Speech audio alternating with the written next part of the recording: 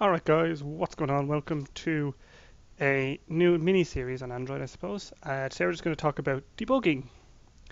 So if I go back to my home screen, so we're going to talk about debugging Android.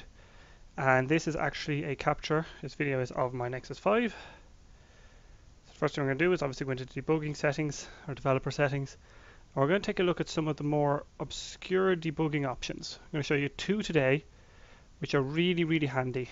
So down near the bottom here in hardware accelerated rendering, there's a couple of nice options. The first one we're going to have a look at is Overdraw. I'm going to tap here, and on I think 4.3 or 2 they introduced this. But what we're looking at is the option that's on every phone is show overdraw area. So we're going to turn that on, and the screen shows some extra colors. So essentially what's happening here is that the phone is showing us how many times a pixel has been drawn. So anywhere where there's no extra color, if the pixel's been drawn once, blue is twice, green is 3 times, red is 4 times, and then very dark red is 5 times overdraw. Essentially, the rules of thumb are mostly blue is allowed.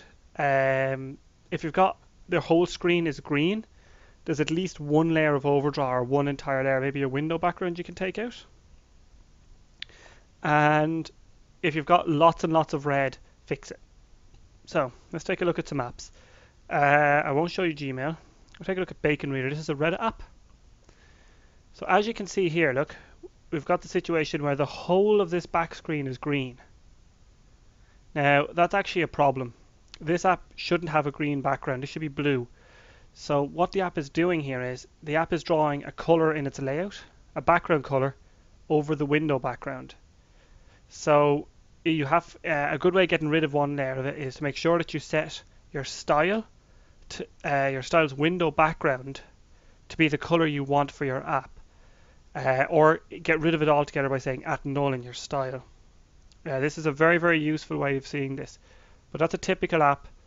And they could eliminate a whole layer of overdraw, which means the graphics card would have to do less work. Take a look at another app. There's always some good apps, bad apps. The journal.ie, this is an Irish news app. That's an advertisement for Centra. So as you can see, we've got lots of red here, and that red is actually a side menu. So that side menu is always there, hidden away. Now they could use a navigation drawer that's off screen. I'd rather use the navigation drawer, but what are you going to do? But this app again, lots of green. The whole background is all green. And if you look at it, you'll notice that the top bar, the blue action bar, is also green.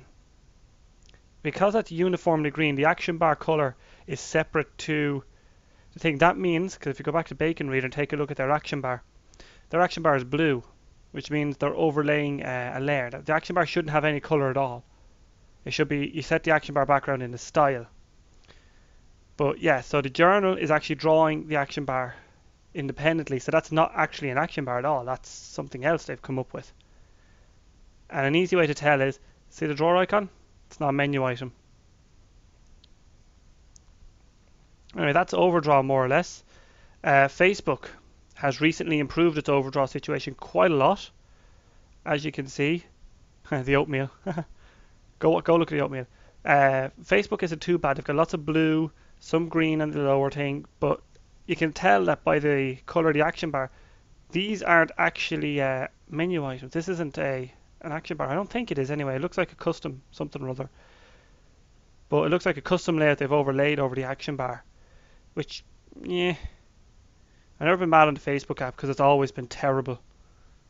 Seriously, wait till you see the next time we're looking at Facebook. It's going to be it's a terrible Android app. Any other good apps in here that we can take a quick look at? Anyway, that's more or less it. I don't want to show you anything else. But anyway, guys, that's overdraw. Make sure to try and reduce it as much as you can, because the less overdraw, the less work your phone is actually doing. And as I said, make sure that in your activities theme you set the property Android window background, I think it is. You might have to Google for this. And if you're using backgrounds on your XML, like colors in your XML file, make sure to set it to at null, and that will kill the window background and cut down an entire layer color to draw. It makes everything a lot easier. But anyway guys, that's the GPU overdraw. Next time we're going to take a look at GPU rendering and profiling. So, and see you next time.